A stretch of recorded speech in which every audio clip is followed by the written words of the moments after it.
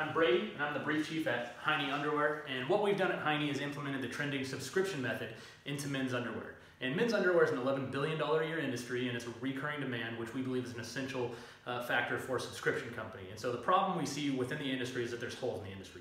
Literally, guys are wearing what we call Swiss cheese underwear. They're overwearing them, they're getting holes in them, and they're just willing to do anything but go out and underwear shop. And so a guy, on average, says that right now his oldest pair in his drawer is 7 years old. And so there's got to be a solution to that, and we believe that it's a high-quality, affordable underwear subscription company where we ship to your door at a frequency that you choose. And so you got to ask, is a subscription company a viable option for men's underwear? And right now, men are saying that 68% of them have shopped online within the last 30 days, and 60% of our sales to date have been subscription versus one-time orders. And so you look at all the math, and at the end of the day, it all adds up. The solution is Hiney Underwear.